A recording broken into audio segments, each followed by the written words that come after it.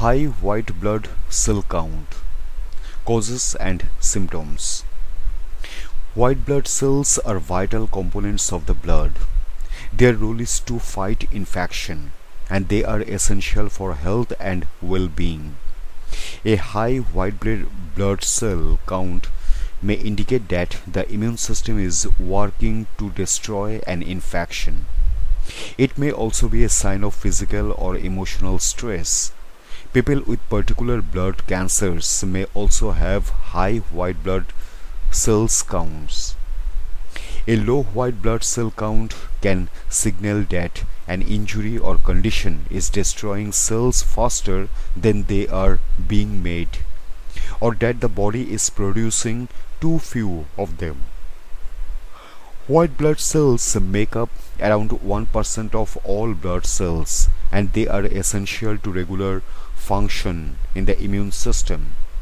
White blood cells are also known as leukocytes. The bone marrow continuously produces white blood cells. They are stored within the blood and lymphatic systems until they are necessary for fighting an infection or disease in the body. Types. Several types of white blood cells serve different functions. Most people will produce around 100 billion white blood cells every day. There are normally between 4,000 to 11,000 cells in every microliter of blood, although this can vary according to race. There are several different types of white blood cells, each with varying responsibilities. Lymphocytes. These are vital for producing antibodies that help the body to defend itself against bacteria, viruses, and other threats. Neutrophils. These are powerful white blood cells that destroy bacteria and fungi. Basophils. These alert the body to infections by secreting chemicals into the bloodstream, mostly to combat allergies. Eosinophils. These are responsible for destroying parasites and cancer cells, and they are part of an allergic response. Monocytes. These are responsible for attacking and breaking down germs or bacteria that enter the body. When necessary, monocytes travel to other organs, such as the spleen, liver, lungs, and bone marrow, where they transform into a cell called a macrophage. A macrophage is responsible for many functions, including removing dead or damaged tissue, destroying cancer cells, and regulating the immune response. Causes. An increase in white blood cells is known as leukocytosis.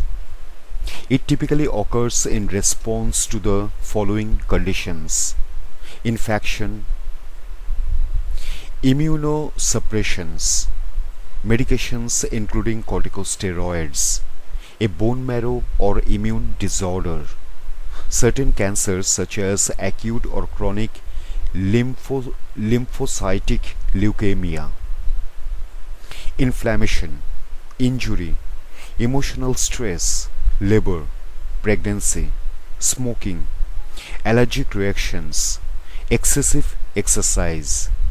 Certain respiratory illnesses such as a whooping cough or tuberculosis may cause the levels of white blood cells to increase. In some cases, all white blood cells are affected. However, some people have a specific disease in which only one type of white blood cell is affected.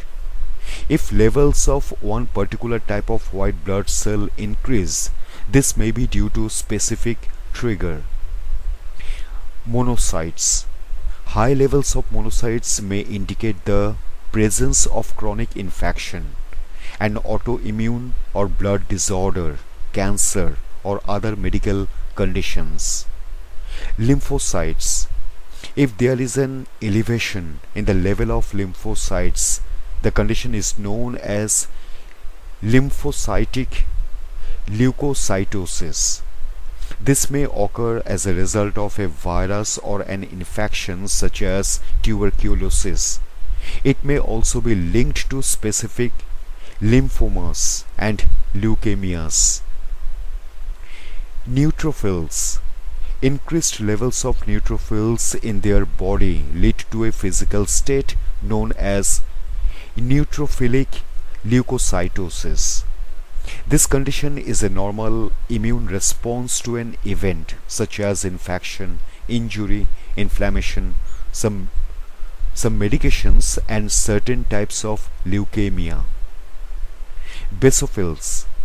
Rising levels of basophils may occur in people with a history of underactive thyroid disease such as hypothyroidism or as a result of certain other medical conditions.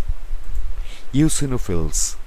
If a person registers high levels of eosinophils, the body might be reacting to a parasitic infection, allergen, or asthma.